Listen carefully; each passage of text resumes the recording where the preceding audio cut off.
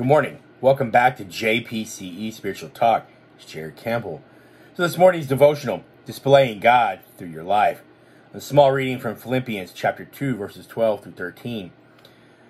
Let's open up our prayer, and then we'll get into our devotional. In the name of the Father, Son, and the Holy Spirit. Shine our hearts, O loving Master, the pure light of your divine knowledge, and open the eyes of our mind, that we may understand your teachings in Scripture. Help us to apply what we learn, so after having conquered civil desires, we may pursue a spiritual way of life, thanking and doing all things that are pleasing to you. For you, Christ, our God, you are light, to you give glory, the Father, Son, Holy Spirit, both now and forever, in this ages. Amen. Lord is our shepherd. All right, good morning. Welcome back. So great is his faithfulness. Indeed, the spirit is willing, but the flesh is weak. So displaying God through your life. Philippians chapter 2, verses 12 through 13. In the name of the Father, Son, and the Holy Spirit. Therefore, my beloved, as you have always obeyed, not as in my presence only, but now much more in my absence, work on your own salvation with fear and trembling. For it is God who works in you both to will and to do for his good pleasure. In the Father, Son, and the Holy Spirit.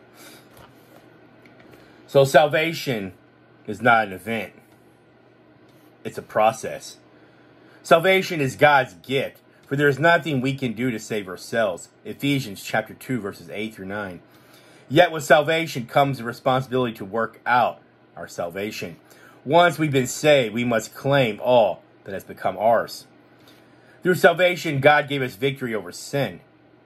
That victory applies not only to past sins, but also to every sin you will ever commit.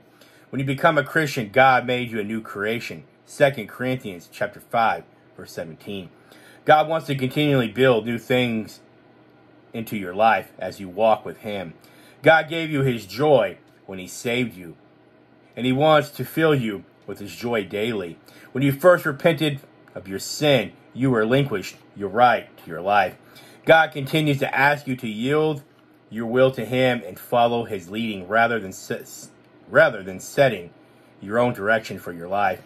When you were converted, God made everything available to you. How you implement what he has given you is your choice. 2 Peter chapter 1, verses 3 through 9. It's huge, isn't it? That is great paradox of Christian life. We are to work diligently on our faith, yet always with the awareness that only God can bring about lasting change in our lives. As we see God at work in us, we are motivated to work even more diligently. God will not force his changes upon us. Neither can we bring about lasting change in our lives apart from the work of the Holy Spirit. When you sense God developing an area of your life, join him in his activity so that his salvation will be demonstrated fully. In the Father, Son, and the Holy Spirit. Another beautiful reading, another beautiful reflection. So we strive for obedience, right? That's what it's saying. Strive for obedience. Does that make sense? Let's read Philippians chapter 2, verses 12 through 13 again. It says, Therefore, my beloved, as you have always obeyed, not as in my presence only, but now much more in my absence, work on your own salvation with fear and trembling. For it is God who works in you both to will and to do for his good pleasure. Therefore, because of Christ's sacrifice, we are to take hold of what God offers, accepting his grace and working towards becoming mature in Christ. We see the cooperation in these scriptures. We work out our own salvation. That was verse 12. While it is God who works in us to do what his will. That was verse 13. Name of the Father, Son, and the Holy Spirit. Beautiful. And one last thing regarding salvation. As Christians, we are no longer under the demands of the Old Testament law. Romans chapter 3, verse 20. For Christ fulfilled the law. Galatians chapter 2, verse 21. Galatians chapter 3, verse 5. And verse 24. Galatians 3. By God's mercy, we are brought into a new covenant relationship with him. We who believe are granted entrance into his kingdom by his grace. Through his mercy, we are justified by faith and empowered by God for good works or deeds of righteousness that bring glory to him. In the name of the Father, Son, and the Holy Spirit. Strive for obedience. I love you all so much. Strive for obedience in Christ. Work out your own salvation. It's a process. Our faith is a marathon, not a sprint. It doesn't matter where you start. It matters where you finish. Stay on your path. Right? Don't get off of it. Be justified by faith. Right? I love you all so much. We're going to end.